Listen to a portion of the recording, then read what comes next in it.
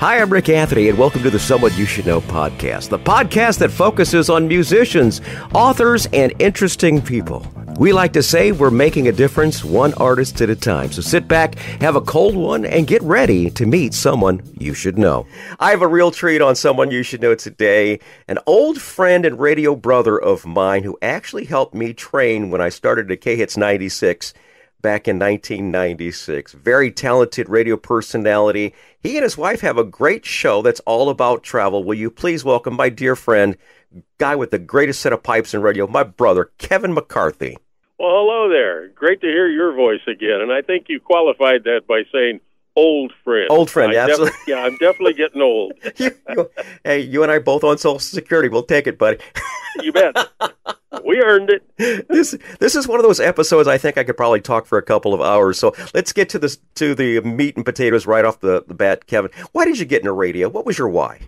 Well, going back to, I think I was 8 or 9 years old, my mother and I were waiting for my father to get off of work. We were going to have dinner at the Stratford Hotel in Alton, Illinois. Mm-hmm. Exactly. Just across the river from St. Louis. And on the mezzanine level was the studios of WOKZ. So we were staring through the windows, and the DJ, I believe it was Jim Brown, waved us in and said, "What have you been doing?" And I said, "Well, I just got my polio shot. It hurt a little bit, but it's a heck of a lot better than getting polio." So that was my first episode on the radio, and I think I got the plug. And in fact, our travel show is still on that station now in Alton, although it's now WBGZ. I actually got into the radio itself when I was working with Household Finance, now HSBC Bank. I was in their executive management program, and in Waterloo, Iowa, there was a little station outside of the University of Northern Iowa, which was just a barn burner. I mean, it was WLS at 500 watts. And they got a new owner, and we were sitting in the bar one night. My barber, who had a shop across from mine in the big shopping center there, we heard the DJs talking about the new owner and how much they didn't like him, and they were going to form a union. And I said, well, boy, they'll be out of a job, and I should go do that. And that man put $5 on the table and said, "Betcha." Mm-hmm. So Monday morning, I drove out to the radio station, talked to the new owner, and he said, "Well, have you ever done this before?" I said, "No." "Have you gone to school for it?" "No." "Well, what makes you think you can do it?" I said, "Well, everybody thinks I've got a good voice. I used to play in a band. I know my music. I've got a killer stereo. Knobs and dials don't scare me." So he motioned me, says, "All right, come on in here." We went into the control room, and he said, "That turns it on, that turns it off, that turns it up, that turns it down. Go nuts." and that's how I started in radio. And as I would transfer around with HFC to Springfield, Illinois, I worked at 2 different stations there on the weekends. A good weekend is hard to find. Absolutely. One that shows up, and 2 is reasonably sober. Very true. Very true. I mean, it's true. And so I worked at WMAY and WCVS in Springfield. I got transferred to the St. Louis area, and the general manager, program director in Springfield said, "I know a guy who owns a station in the St. Louis area," and that was KIRL, Pearl Radio in St. Charles. And I moved into town on Wednesday, and I was on the air Saturday. I love that. Yeah, it was great. I'm still playing at my hobby. And from there, I worked at, KADI, KSLQ, KS94.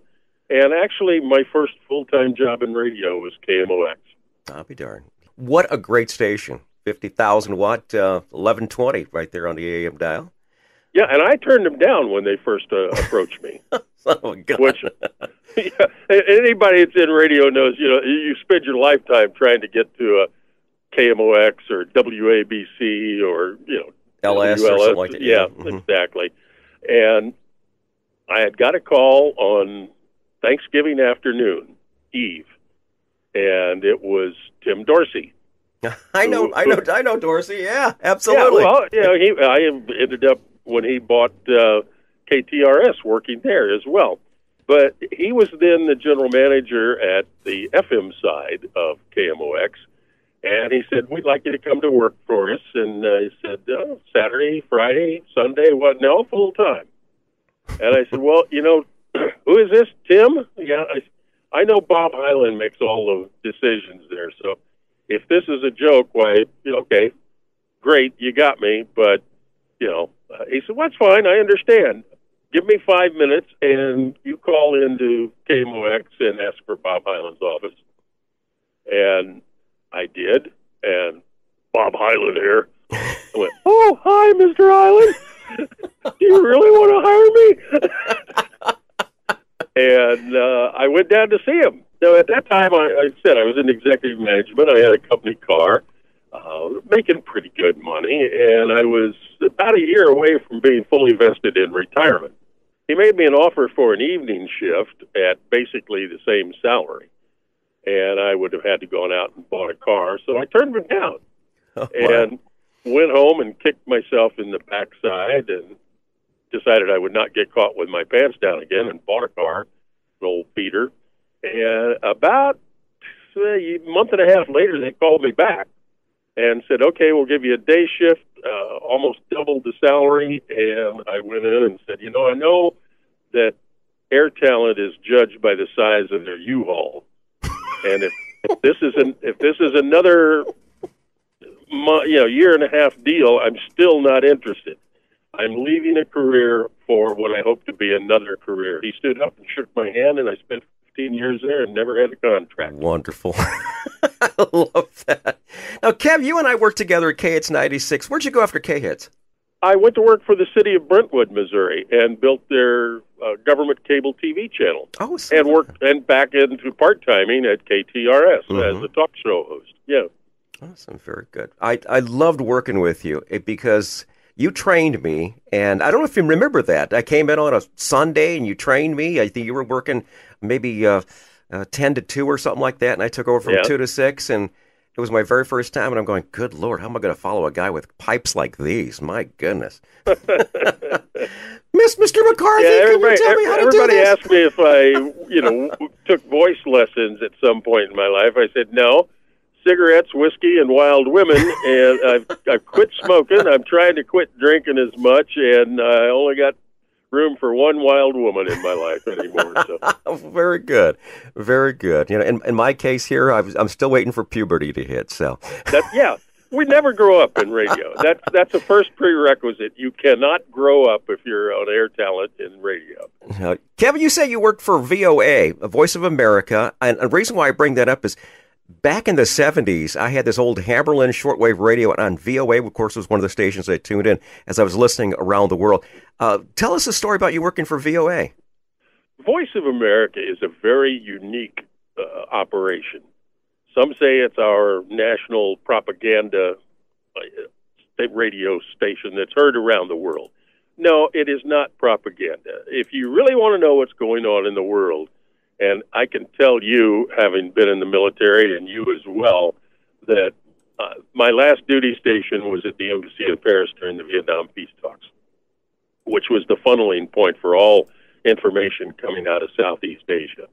And what the government decided to release as, press releases, what the press services and wire services thought was worthy of dissemination, down to what the radio stations would pull off the wire, and particularly in the case of a weekender, for example, who was you were rip and read, you were playing rock and roll, and you put on a long song and ran over and pulled the news wire, and then you had to read the news yourself, and because you couldn't pronounce Dien Bien Phu, you never read that story, and what started out as A ended up at Z with a lot of everything missing in between, if it got aired at all. And that's assuming that there was no political prejudice or anything in it. Right. So you can say, I can truthfully say VOA never censored anything that I did. I was a stringer for the talk side, the shortwave, and I also had a program in the 80s, late 80s, when the Soviet Union collapsed. It was interesting. I was at one of the radio conferences in Cannes, France, and Voice of America had an FM radio station as well, which played rock and roll. I mean, it's America. You got to have rock and roll. And it was interesting to see they had set up a booth, and all of the Eastern Bloc stations that had been blocking Voice of America were there signing up to carry Voice of America. All they did was turn the satellite receiver around, and bingo, they were on the air. And I said, what would you like for that program? And I came up with a show called Radio Remembers. And it was This Day in History vignette. Yeah. Which would have something historical, and then, it's Chuck Berry's birthday, and here's the only number one song he had, My Ding-a-ling. Absolutely. And that went over very well for a number of years. But I also did broadcasts for them as a stringer from, for example, the Berlin Wall, the night it came down, from Saudi Arabia, when Bob Hardy and I were there doing a live broadcast. If you want to know what's really going on in the world, get a shortwave receiver and listen to Voice of America. Although by their charter, they don't align their antennas to broadcast to the United States, so that it is not political. But Voice of America, the BBC, and Deutsche Welle out of Germany, which also has English broadcasts, you'll find the true perspective of what's going on in the world. My wife was a big fan of listening to BBC radio, especially when COVID hit. They were broadcasting the truth while the states were so far behind. Yep. And Leslie said, this is coming our way. We've got to be prepared. And sure enough, it wasn't no more than 2 weeks later that we were shutting things down. It's amazing. You're absolutely right. Now, let's talk about a project that you and your wife, Sue, have been working on for quite some time, the Travel Planners Show. How did this originate, and where's it heard at now, Kevin? Because I want to put this down in the show notes. Sure. We started 23 years ago, shortly after we got married, and I was doing weekends at KTRS for Tim Dorsey, a talk show. I was at work at Brentwood, and the phone rang, and it was the new program director, and he says, can you come out? We need to talk. And I said, that's okay. Just send me my check. I'll come get my headphones. The new broom always sweeps clean. Absolutely. Ain't that the truth? My goodness. We're moving in a different direction, is the quote. But he said, and we are, but there's something I want to talk to you about. There's a place for you if you want to do it. So I jumped in the car, we had lunch. He had come from Phoenix, where a guy had a travel talk show, and started out as a 10-minute vignette or whatever fill-in show, and ended up being 4 hours at a time. He said, I want a travel show. And to the person, everyone that I've spoken to at the station said, you have been everywhere, done everything. My ex-wife worked for TWA, so yeah, we did travel a lot. But even going back as a child, we had to do vacation every year. So I love to travel and still do. He said, if you want to do a travel show on the weekends, I got a place for you. I said, I assume this will include some travel. He says, you won't believe. And I said, well, I've got to include my new wife. We've only been married a few months. And has she been in radio? No. What's her background? I said, she spent 20-plus years at Meritz Communications in their travel department, and she can out-talk me. And he said, okay, done. And that weekend, we started the Travel Planners Radio Show. Wow. It's now, as I say, into our 23rd year. We're on 30 stations around the United States. And, there's podcasts from our flagship station, WCGO in Chicago, AM and FM. And, it's been a very fun ride, if you will. We will put the list of stations down in the show notes. So if you happen to have a desire to check out the Travel Planners Show, we'll give you a list of all the stations that are carrying it. Now, sure. Kevin, here's one thing I have a hard time understanding, and maybe you can shed a little light on this. I see a lot of, I guess you would say, YouTube influencers or the average podcaster who are, next thing you see them on YouTube, and all of a sudden they're flying first class across the pond with all accommodations and such. Now, I know the average podcaster or YouTube influencer doesn't have that kind of bread. How is that happening? Who is paying for this? That's a good question. And I will tell you this, you're not seeing as many of the, quote, influencers as you used to. 5, 6 years ago, all of the convention and visitors bureaus, tourism agencies, and everything. Oh, you got to have a podcast. You got to be on, you know, this, that, and the other, Twitter, and all that. You're to be an influencer. And let's face it, a majority of the Twitter listeners or viewers, they're not affording travel as we know it. So they're kind of, I think most of the destinations and marketing people are realizing that that's not a big bang for their buck. But initially, sure, they were giving them the world. And that has changed, particularly from, probably 10 years ago when we got a little setback in the economy. All of a sudden, the FAM trips or familiarization trips pretty much disappeared. Do some people get free trips? Yes. Most of them are not full tilt boogie. Most of them now, if you can get there, you know, they'll provide you with a place to stay and something to eat and take you on a tour of all the things they want to see. And is it fun and work? Yes, more work than fun, because a lot of times, for example, a city or a state will want to show you a week's worth of stuff in 2.5 days. So you're out of the hotel at 7 in the morning, you don't get back till midnight, and you come home and listen to your interviews and look at your videos to see where you were. So, yeah, there are a few of them out there, not many.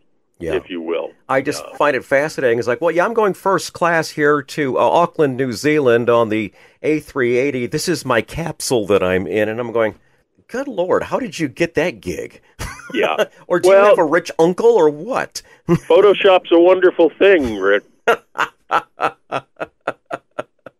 That's all I'll say, okay? Now, Kevin... And you can find anything on the Internet, so go nuts. Okay. My wife, Leslie, and I are heading to Great Britain next year. We have a special package over here in Valparaiso, Indiana, that is actually doing a kind of history of the Beatles type tour. And we'll be going to London and Liverpool. Can you tell us some great sites that are absolute musts in London and Liverpool? Liverpool, you're probably not going to be that excited about once you get there. It's a very industrial city. Yes, for the tourist, there are some Beatle attractions and so on. But London is a marvelous town, just incredible. There's an Indian restaurant off of Piccadilly Circus that's been there for 150 years if you like a good curry. Realize that the UK and America are a common nations divided by a common language. Many things, the phrase that a Brit might have for something you might not understand, but you will be warmly welcomed. And Carnaby Street is still there. It's very kitsch. You can still buy any kind of miniskirt or whatever, you want to be a young hippie back in the day. And it's just, you're going to love it. You absolutely love it. Do not be concerned about everybody saying the food sucks, because it doesn't. They've got some marvelous restaurants in the UK now. Awesome. Very good. Now, speaking of London, I see in your notes that you attended the royal wedding. Can you elaborate on that one? Yeah, that was fun. I got a letter inviting me to Fergie's royal wedding. I to this day don't know who or why it was sent to me, but I said, I got to go to this. And I had a friend that I had met. His uncle ran Garrett and Lofthouse Publishing, which means nothing to the average person other than they printed all of the Beatles albums covers. And ran into him in a rather inebriated state in a restaurant in Boston. And we became immediate friends, needless to say. And I said, he and his accountant were trying to decide whether they're going to fly back to England that night or stay another day. And I said, well, I stood up and they were on the other side of the room. I said, until you bloody well decide, why don't you come have a drink with the colonists? That started the whole thing. They were going to come back to St. Louis then. And so we're going to the airport, and he says, stop the car. I think that's it. And the other one said, yep, it is. They found the rental car they lost the day before. The last we saw of them was they were jumping a curb to get back into the rental car turn-in, and we never saw him again until I got in touch with him. And as I would go back and forth to Europe, I'd always stop over for a couple of pints with Christopher. Wonderful. And so I called Christopher, and I said, I'm coming to the Royal. Oh, great, we'll go. We'll set you up. And we ended up going to a guild house, which is like a big union hall, and we cut cakes with swords and everything else. And he had a Mercedes that we actually followed the royal procession down through London in his car doing a live broadcast on the cell phone. It was incredible. And yes, there was alcohol involved. But Kevin, you got to write a book, man. You got to write a book. Yeah, that's what everybody says. But, I'm a talker, not a writer. I can't spell. I can't type. Maybe this new AI thing can get me through that. It's been a good ride, and there are a lot of other great stories. Kevin, that's why I'm doing the podcast. My wife of just a couple of years is not familiar of the years and years that I worked for the All-Star Radio Network and all the interviews that I did. Oh, yeah. And she said, you have got to write a book. And I said, I can't write a book. She says, well, how about a podcast? And I said, well, yeah, I can talk. So that's what... Well, the end result of that royal wedding was I brought back, and the program director at the time says, no, you can't go. And I said, look, I'm going. And I said, I'll bring back all kinds of kitschy stuff to give away.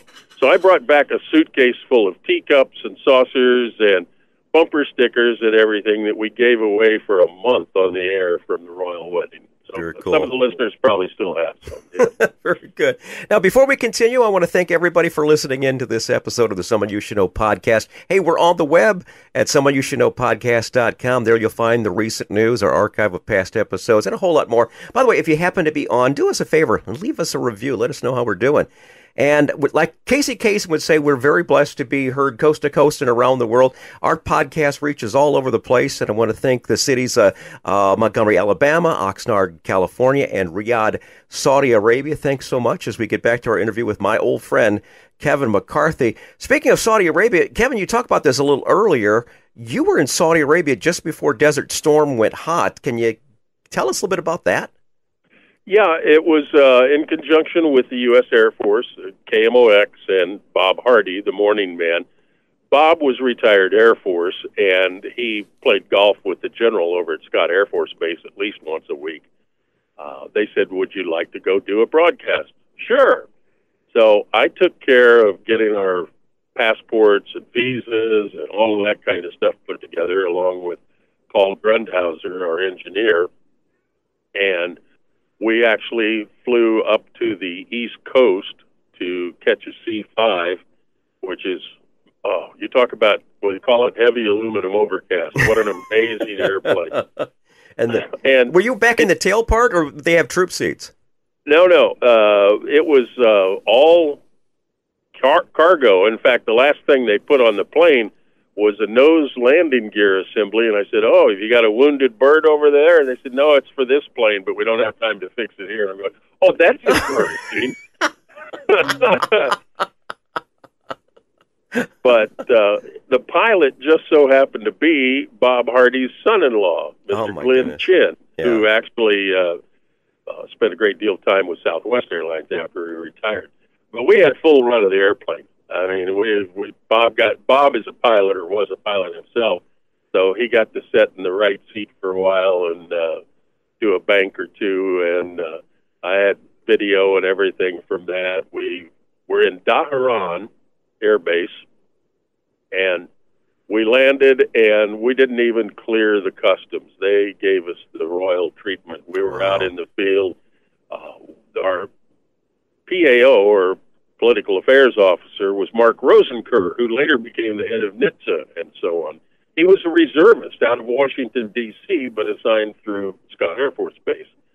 And he said, okay, that big thing that looks like a bunch of milk crates stacked on one another over on the other side of the air base, you didn't see that, but you'll find out what it is soon. And that was the Patriot missile system, the first time it had been deployed. I was standing between the parallel runways taking video of English hurricanes and Phantom jets and everything else taking off.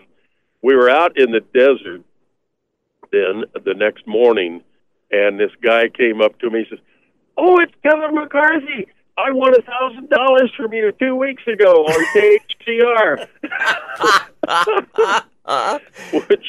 which Bob Hardy just, oh, okay, he's the star, I guess. And he said, "Yeah, Mom said you were coming over." We did a live broadcast from, and if you remember watching any of the coverage from Saudi Arabia, you always saw those two kind of pastel blue domes in the background. Yeah. Everybody thought those were radar domes. They were actually the awnings over the changing cabanas of the hotel swimming pool. And the palm tree you saw was a plastic palm tree. The JIB, or Joint Information Bureau, the uplink services, were on pallets on top of the roof of the kitchen of the hotel that we were staying in Dhahran. There was a 12-man tent filled with all the uplink stuff. We did a live broadcast from there. It was approximately midnight, so that we were doing the morning show on KMOX. Right. And as we're getting set up, the local guy says, "You want the palm tree?" I'm going, "No, it's radio, don't worry." "Yeah, you want palm tree?" "Yeah, fine. Put the palm tree right there. That's perfect. We also have inflatable camel. Yeah. And the second phone call that we got was from a fellow from U City.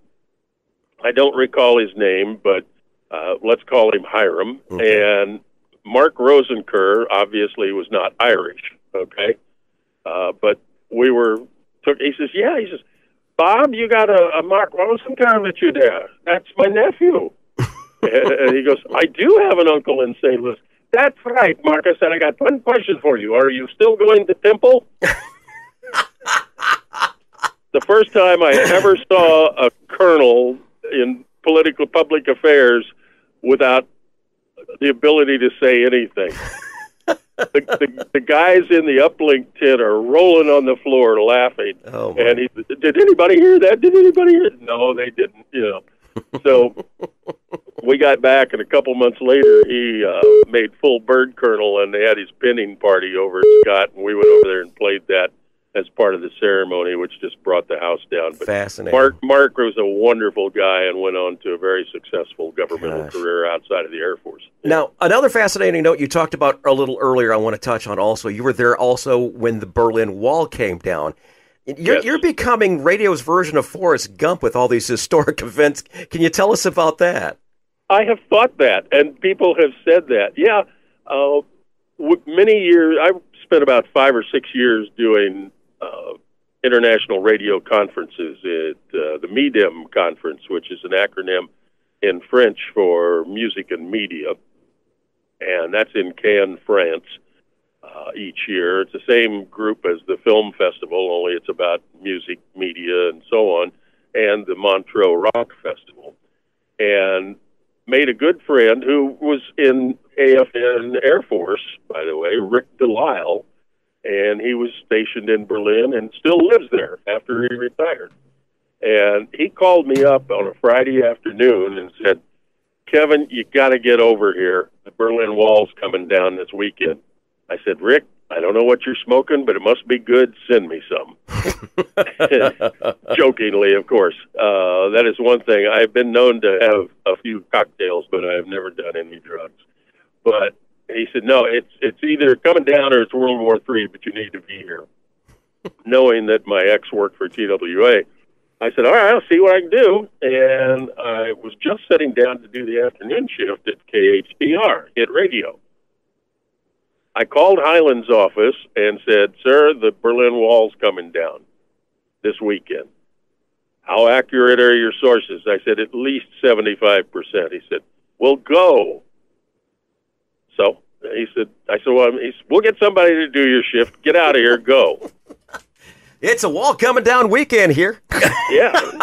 So I ran to the radio, or to the airport, got on a plane, and was on the same plane as Dan Rather and all of them coming into Berlin, which, by the way, his crew was not there, his camera crew, and he was not a happy camper. But got there on Saturday morning, took a taxi down to the Brandenburg Gate. They had a portable stage set up, and Rather was up there along with all the other network anchors. And I literally left the radio station and went. I had a small suitcase, and I was still carrying it around. And I'm standing now at the foot of this stage, and the only ID I have is my KMOX door card, the security card. And I remember somebody saying that he and Dan were, that Highland and Dan Rather were very close friends. I saw Dan and I said, Dan, Bob Highland sent me. He grabbed my hand and pulled me up on the stage. Wow. Nice to have friends in high places.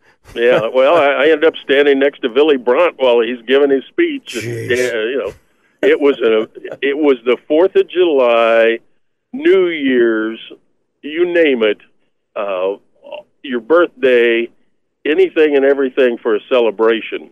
Wow. And at midnight that night, we could hear diesel engines starting on the other side of the wall, and we didn't know whether it was tanks or bulldozers or what.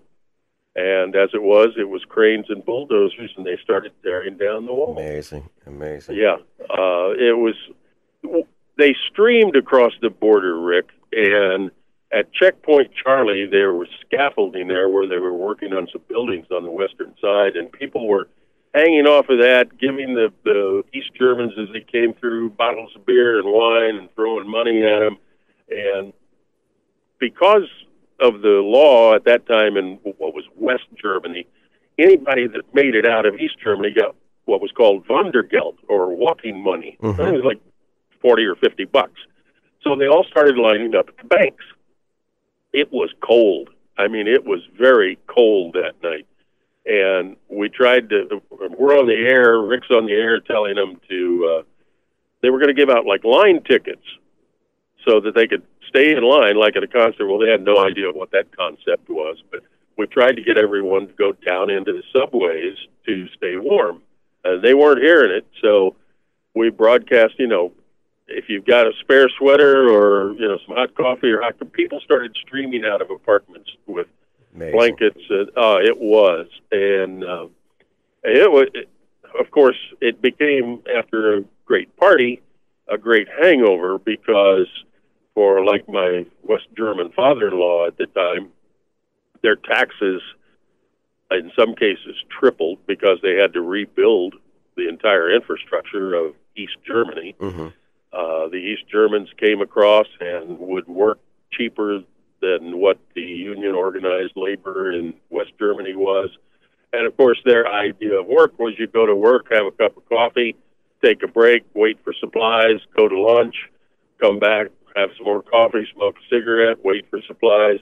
At that point, they had no real work ethic, so the productivity fell. The few years after that was quite tough for the West Germans. Oh, wow.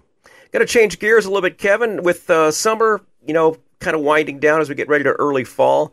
If you and Sue would give some recommendations regarding travel destinations that we should consider, both stateside and overseas right now. Well, if you have not been to Israel, go. We've been there twice. It is the most amazing country in the world. Just incredible. It makes your head spin. Everything, whether you're Christian, Jew, atheist, whatever, any story of the human experience and evolution is right there. You can see it. You can touch it. It's just an amazing destination. Is it safe? Yes, it's safe. I mean, and I guess I should paraphrase that saying I live in St. Louis, but that's not fair. That's true. It's just, so be it. Okay, some people get unnerved when you're sitting at the McDonald's and a truckload of Israeli troops, young boys and girls, come in with their weapons and so on, but how much safer could you be? Yeah. And we have driven through the West Bank. There's no demarcation line, no things you have to check off. It's an amazing country, from the Ramon Crater, which is not a crater as we call it. It's a valley, and it's like the Grand Canyon, only I think a little deeper.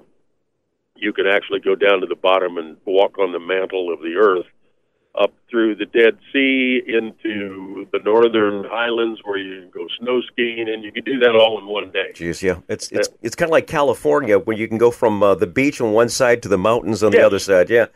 Precisely. One place I would say domestically is, well, of course, you've got Branson. There's something there for everybody. But hidden in the hills of southern Indiana, not far from you, I guess, is a place where back in the day, the 1900s, all of the Major League Baseball teams did their spring training there. It's the home of Larry Bird. And French Lick? French Lick, Indiana. Yeah. What an amazing place. Wow. Just amazing. And prior to the Astrodome being built, the New Baden Hotel there and resort was the largest domed building in the world. Jeez, I did not know that. I'm going to have to check that out. That's about 5 hours south of us, but yeah, that sounds pretty cool. You will be absolutely amazed. And it started out, they had hot sulfur springs, and it was built just before the Depression. When the Depression hit, they, of course, failed, and they sold the property to the Catholic Church, who immediately blocked off the springs because God heals people, not hot water. And then they ran a school there. It was part of a junior college, and it sat abandoned for years. Mm-hmm. There's a huge mosaic tile floor in the dome area. There is a Majolica ceramic fireplace that is 40 feet wide and probably 15 or 20 feet tall. We talked to a security guard there. He said as a teenager they rode their four-wheelers inside. There were trees growing up in there. Amazing. The fellow that invented the artificial heart lives in Indiana. The heart valves and so on. Mm-hmm. Spent hundreds of millions of dollars renovating this place, and it by far blows away any castle or anything I've ever seen in Europe. All right. I'm going to have to check that out. How about some social links for the Travel Planners Show, Kevin? We're going to go ahead and include all the stations down in the show notes, but we also want to include some of the links where people can find out more about the Travel Planners Show. Sure. Our basic big one is, of course, our YouTube channel. It's youtube.com/Kevin and Sue Travel. All right. Very simple. And it's A&D, not an ampersand. All one word, Kevin and Sue Travel. There are hundreds of videos from all over the world. It now has the channel has more than 988,000 views, and we're always posting new ones as well. And the podcasts are available through WCGOradio.com in Chicago. You drill through the shows down to Travel Planners, listen live, which you can do on Saturday mornings. And then you will see each individual segment that has been saved as an individual podcast. They're about 9 minutes long. That's very good. Very good. Now, Kevin, I'm going to back up here and go back to radio for one more second here, because there's a segment we always include, especially when we have musicians on, and it's called Tales from the Road. Those are those infamous road stories of things that happened or things that didn't go quite as planned. Now, if I were to have Boz Scaggs on, he might tell me the tale about the time that someone by the name of Kevin McCarthy swiped his limo. Can you tell us that story? It's true. I stole Boz Scaggs' limo, unknown at the time. This was at the Montreux Rock Festival. Okay. Again, where I was a speaker for a number of years, because they have a media branch that is a convention as well as the Rock Festival. It's done by the European equivalent of Billboard magazine. And Boz was on tour in Europe. I was working for CBS. He was on the CBS label. I had done the morning show, flew all night, got to Montreux, went to the conference, and went over to the CBS booth where I had the misfortune of meeting this female. I will not call her a lady. Uh-oh. And I said, sometime during the next 5 days, can I get an interview with Boz? We're CBS O&O, KHTR, Hit Radio 103. And we're not doing U.S. interviews. And I went, okay, I understand you're not on tour there yet. I'd be more than glad to hold it in the can. But, we're CBS owned and operated. You're the CBS label. Can I get an interview? no. And I looked at her and I said, I've been up for probably 36 to 40 hours, and I don't know who pissed in your Cheerios this morning, but it wasn't me. And between here and New York, or St. Louis, is New York, and I'm going to stop at Black Rock and do my best to get you fired. Mm-hmm. I don't care. You're not getting an interview. Okay. Went back to the hotel and just threw across the bed and crashed. Had my CBS T-shirt on and a pair of jeans. About 6:30, 7 o'clock at night, I get a phone call, and it said, "You're with CBS?" I said, "Yeah, your limo's here." And I said, "My what?" "Your limo's here. They're waiting for you downstairs." I thought, oh, maybe she had a change of heart. So I went downstairs. Here's the limo driver. It's the only stretch limo in Montreux, Switzerland. And they said, "You're with CBS?" I said, looked at my shirt and said, "Yep, that's what it says." "Oh, come on, we got to go." And I thought, well, maybe Boz is in the limo. I can get on a ride over there. And we pulled up to the venue, to the artist backstage entrance. There's TV cameras at part of Eurovision Music Festival, etc. There's thousands of kids and so on outside the fenced-off area. I don't have a ticket. I don't have a laminate. I don't have diddly squat to get into this building. So I waited. I'm standing out, and there was a lady who worked at a station in New York, and she had that typical Bronx voice, okay? And as I get out of the limo, I hear this, "Oh, my God, it's McCarthy." I'm waving at everybody, they're all flashbulbs are going on. I go, "This is pretty cool, but I'm going to die right here." And I waited till the next group pulled up, which was right behind us, and just walked in with them. Walked into the backstage bar, which is where the stage entrance was, and I see a young fellow from the Netherlands. He was in fact, I introduced him to the folks at MTV, and he got a job as one of their DJs. And for the life of me, I can't think of his name at the moment, but he had long blonde hair, good-looking kid, about 6'6". He's sitting there doing interviews, and he goes, "Hey, Kevin, how you doing? Come on over, buddy. What's going on?" And I said, "I'm trying to get some interviews." He said, "Get a beer, pull up a stool, sit right here. When I'm done with them, they're yours." I ended up getting every interview that I wanted in one evening. Except Boz. Well, except Boz, But you got his limo. Well, the whole story goes on with Boz was supposed to close out the first act, or the first half of the show, and then there was going to be an intermission. And this gal is running all over back. "Has anybody seen Boz? Has anybody seen Boz? Has anybody seen his limo? Where the hell is he?" Blah, blah, blah, blah, blah. And I'm just kind of thinking to myself, I wonder, did I get his limo? So they did the intermission. Boz still isn't there. I'm getting all the interviews, and she came over and asked the guy from MTV, "Have you seen?" "No, haven't seen him." And by that time, I had figured it out. Mm-hmm. And I said, I apologize. I know I was very rude to you this afternoon at the conference, and I'm really want to apologize. I said, but you didn't have to send the limo for me. Hey, was that Adam Curry you were talking to? Yes, yes, it was Adam Curry. Nice guy. He wound up becoming the podfather, the godfather of podcasting. Yeah. He was working at a station in the Netherlands, and it was Radio Veronica. I'll be darned. And I introduced him to the folks from MTV, and the next thing you know, he got the job. Yeah, he's a good-looking guy. Yep. Yeah, and a very nice guy as well, I will add. Okay. So, watching her head explode was one of the high points of my life.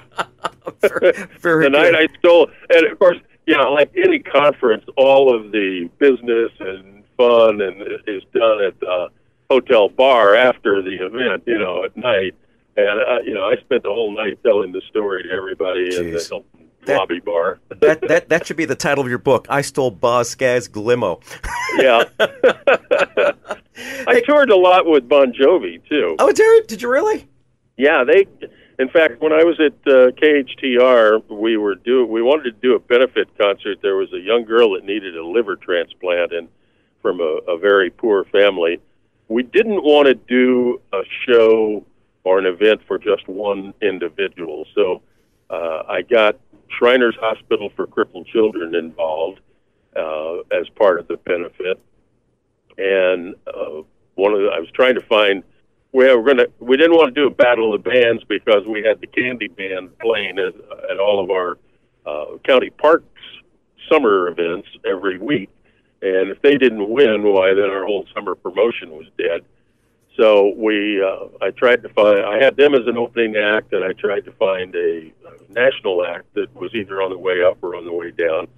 And the record guy who was quitting that label the day I talked to him, a Friday, said, "Here's Bon Jovi's manager's name. Don't tell him I gave you his phone number. They might just do it." And they did. They came in and played for free. Jeez, I love moments like that. And yeah. John, I've talked to John once. Very, very accommodating individual. We had a very brief time to talk, but very accommodating individual. And he and Eddie Money are probably the two nicest guys in rock and roll. Yeah.